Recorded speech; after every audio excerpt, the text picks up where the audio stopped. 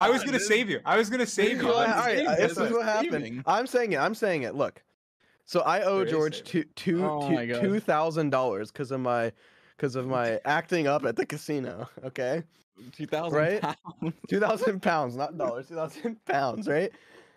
And you all Okay, know that I had to stay in the UK for a long amount of time because my eardrums were fucked, right?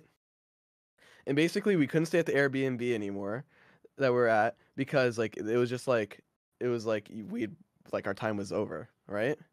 And George is like, "Well, I'm just going home." And I was like, "George, like I'm sick. My eardrums are like fucked. Like I can't hear out of one ear. The other one's bleeding blood." So you had I to was delay like, your flight. You had to I delay did delay. your flight. I did That's delay my important. flight, so I couldn't go home, right? And I'm like, "George, let me stay with you." He says, "No, I can't stay with him," and that I have to go get a hotel and just like sit there, and that's where I have to stay, because like George didn't want me to stay at his house for whatever reason. And I was like, all right. I was like, well, if you're doing that, I'm not paying you your 2K back Well, listen, because you're a coming dick. into this Because trip, you're a dick. We both And I was like, you're not we letting me both stay at your knew- place. Listen, we both knew that we weren't staying here because I didn't want to stay here with Sapnap. Yeah, but like we didn't foresee we didn't foresee that my eardrums were gonna get bursted. I was gonna be sick, just like doing nothing. And instead of being a good friend and letting me, I even said, George, I'll just stay on your couch. Like I don't even like I'll just stay on your couch. I didn't want you bleeding on my couch. Yeah.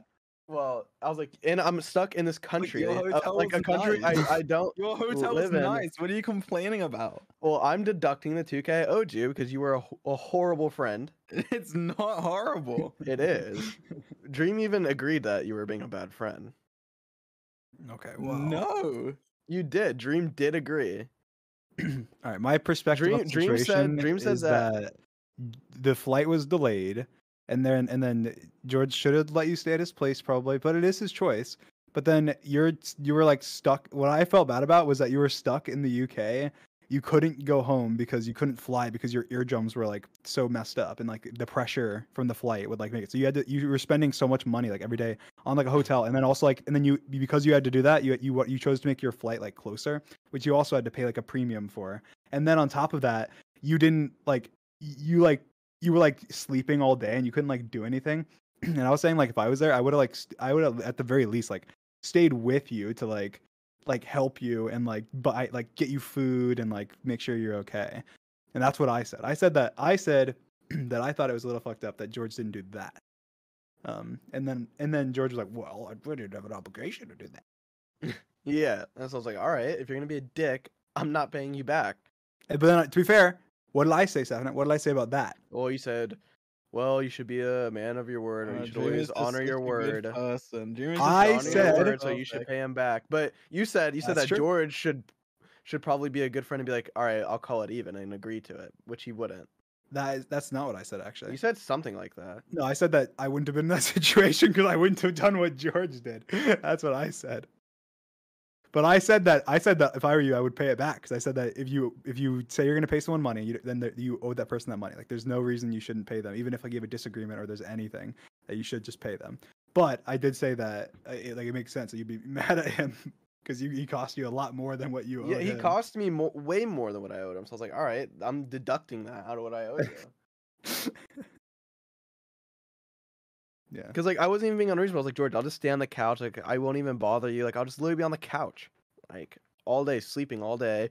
I'll wake up occasionally. Letting his feeling out now. Order some food, George, and he wouldn't even let me do that. So I was like, Guys, this all is right, therapy. fuck George, you. You're not getting your money back. I said, be quiet. Come on, George, talk to me. Come on, speak your truth and your feelings, George. George, come on. Look, this is a therapy session. How do you feel about Sapnap?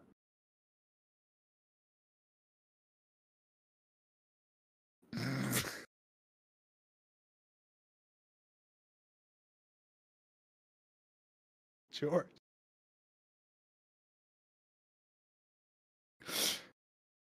Say it. I wish you would.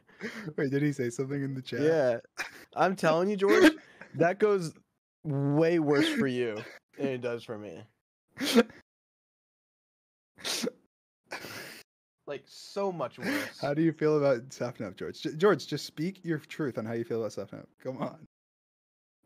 Am I dumb? I tried saving you, George. I would have saved you, but you didn't let me save you. You tried to cut me off. What I would have said was so much better than what Sapnap said. You're so dumb. And also hearing it from someone being like, "Yeah, he was a bad friend to me," versus like a neutral party talking about it is way better. Look, all I know is I I would've would not have saved you. done that to George. That's all I know.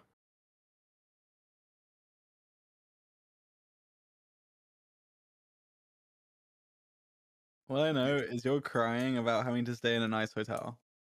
It wasn't a big deal. It was a big deal to me. No. Look at this. How about this? Maybe we should look in the chat, boys. Maybe we should talk about this.